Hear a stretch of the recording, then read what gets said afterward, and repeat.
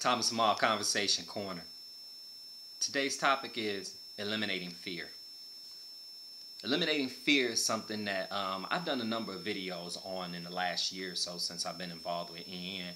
And within my personal development, I've recognized that eliminating fear, or just the idea of fear, is something that we all need to work on. Those that have worked on it have become successful in whatever endeavors that they consider a success. But I was watching a video by Bob Proctor, and he quoted something by Joseph Campbell, and it says, "The cave that you fear to enter holds the treasure that you seek." The cave that you fear to enter holds the treasure you seek. And it's so important because fear causes you to put a pause on everything you do. In this particular video, Bob Proctor mentioned how important awareness is, and being able to recognize fear, and recognize, even if you recognize what you want, it's just having that ability to be aware of something. He also went into the subconscious and the conscious mind, and how the subconscious is the emotional side, or the emotional mind, and the conscious mind is the more thinking mind, and the intellect mind, and the educated mind. The conscious mind has the ability to choose. In essence, it has the ability to decipher, to accept or reject, and actually originate. But the subconscious mind, it accepts anything that's being offered to them. And what's so imperative or important to know about the subconscious mind is it can't tell the difference between reality or something that's real in comparison to something that's imagined. So our whole thought process, which goes back to what Earl Nightingale says on a regular basis, that you are what you think about. It's just that simple. You are what you think about. Because what you think about, the subconscious mind takes it in. And that's when it starts to form. That's when action starts to take place. And one of the very aspects of life is, when it comes to developing and growth, is your self-image. You know, the self-image is, like we said, is formed during your growth years. It's what you've been taught. In essence, it's a part of the paradigms. And paradigms is basically what you've seen in your environment within growth. And he went really deep into it, and he started telling you, that it's a collective of what you've seen. The paradigms, it equals your culture. The paradigms are a group of habits, and then when it becomes a multitude of habits, it comes right back to being a paradigm. So all of those are actually circled. A paradigm is the main essence of who you really are.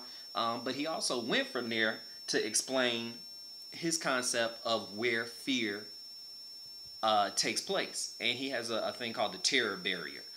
He has something called the X and the Y's. The Y's is something that you want. The Y's is that I want to go on that trip, hence going to Jamaica. Dream team, all in. September. That's my why.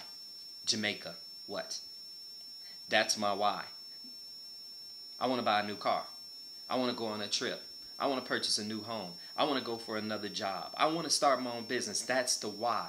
That's the thing that you just want to do. That's the goal. That's the dream. That's that emotion that you really want.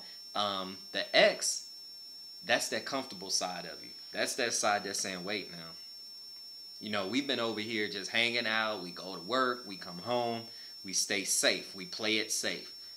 We don't save a whole lot, but we're just more comfortable. We're not the happiest with the results. It's not like I love my job so much, but I'm comfortable with this. So that's the why. But the terror barrier, what that means is, and I'm pretty sure you can look at Bob Proctor. He's the master of that.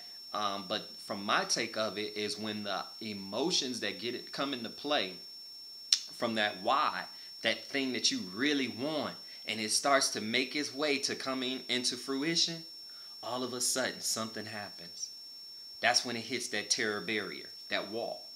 It hits that wall. And what he said is doubt, fear, and anxiety comes into play. And when that comes into play, that X takes over. That whole idea turns around, and it goes back to the X state, which is being more comfortable. Comfortability. That's not what we want. That's not what we discuss. That's not what we are grooming each other and those that are coming behind us to think like. We want that why. We want to have that emotion placed into that want. Is it money that you want? Put the emotion behind it. Get it in that clean up that subconscious mind. Make that your every waking thought of how you can get to what you want. I've seen it before. Set the intentions. I've set intentions without even knowing that that's what I was doing. I had never even heard of setting your intentions until I became a part of EN. Personal development, inner circle, all of the things, Costa Rica Mastermind, all of these things that they've taught and that they talk about and discuss. It opens your mind, and then it opens your mind to go and look elsewhere and bring in other people, the Earl Nightingales and Napoleon Hills. And then so many people have already talked or read those books and looked at those videos and still didn't understand it. But once they got around a group of people that actually did understand it, and they were willing to discuss it with you, willing to continue on with you, willing to do everything that was necessary to help you get to the point of where they are, that's when you know you're around a group of good people. And that's what we are. And that's what I'm going to do. I am life's liaison. That's my job. I've taken it upon myself to be a community facilitator, and I feel as though I've been called out. I was actually selected to be a school chairman, a school board chairman. Can you imagine? I'm not even a college degreed person. I didn't finish college. I'm a college dropout. Everybody in there has been on school boards for years. I've barely been on a school board for a year. My name wasn't even on the list, and I won in a landslide. Can you imagine? I've been telling the world for the last year that I'm a community facilitator and that I'm life's liaison. So the universe bent and said, okay, this is what you are. Here's something that fits right along with what you say you are. Okay. So I've taken that position on gladly, and I'm going to do everything I can. It's about helping the teachers. It's about helping the schools. And most importantly, it's about helping the children become educated and learning how to think. Eliminate fear. Remember, I always end by saying, think first. Be smart. Be smart. Think first. But getting back just to finalize this video, because I'm going a little bit longer than I normally do, but Bob Proctor said it best at the end. Bet on yourself. Who can you trust more than yourself? You know what you can do, and you know what you can't do. And the things that you feel as though you can't do, you can do it. It's just that you're stopping yourself. I'm a prime example. I know. I'm no different than anybody else, but right now, I have learned to bet on myself, and that's what I'm doing. I'm betting on myself. I have short-term goals, which I am going to accomplish. I have long-term goals, which I am going to accomplish. They will come into fruition. I have set the intentions. I do my prayers. I do my affirmations. I cleanse myself personally with the personal development. And it is a work in process. A work in progress process, however you want to say it. Trust me, it is. We all have the talent and the ability, all within us, within ourselves, to do whatever we want. So with that, Conversation Corner, let's eliminate this buyer's remorse. Let's eliminate this fear by changing the way we think. If you notice that it always comes back to that same concept, changing the way we think. Conversation Corner, Thomas Amal. Talk to you soon. Click the link below. Join us. It is that time. We look forward. We would love to have you be a part of us. We would love to have you come a part of this movement. It's almost 200,000 people worldwide in a company that's barely 18 months old. Come on. Time out for all of this. Aren't you tired of getting up and going to work for somebody else? Linear income. You're giving money to other people. You're making money for other people.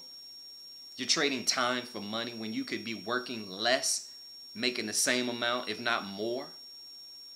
Just think, if you work 40 hours a week and you make a certain amount of money, what if you work 20 hours a week and made that same amount of money? That means you work less and made more. Come on, let's think. Remember, Conversation Corner, Thomas Amal, EN, Dream Team. Think first. Come on, man. Think first. Be smart. Be smart. Think first.